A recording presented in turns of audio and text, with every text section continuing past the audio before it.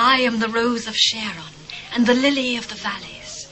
As the lily among thorns, so is my love among the daughters. As the apple tree among the trees of the wood, so is my beloved among the sons.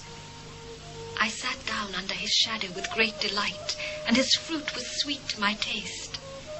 He brought me to the banqueting house, and his banner over me was love. Stay me with flagons, comfort me with apples, for I am sick of love. His left hand is under my head, and his right hand doth embrace me. I charge you, O ye daughters of Jerusalem, by the roes and by the hinds of the field, that ye stir not up, nor awake my love, till he please. The voice of my beloved, behold, he cometh, leaping upon the mountains, skipping upon the hills. My beloved is like a roe or a young hart. Behold, he standeth behind our wall. He looketh forth at the windows, shewing himself through the lattice.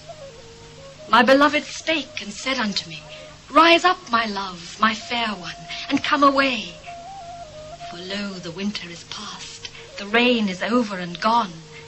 The flowers appear on the earth. The time of the singing of birds is come, and the voice of the turtle is heard in our land.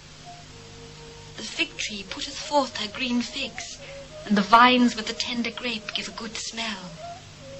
Arise, my love, my fair one, and come away. O my dove that art in the clefts of the rock, in the secret places of the stairs, let me see thy countenance. Let me hear thy voice. For sweet is thy voice, and thy countenance is comely. Take us the foxes, the little foxes that spoil the vines, for our vines have tender grapes.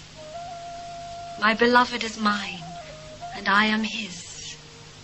He feedeth among the lilies.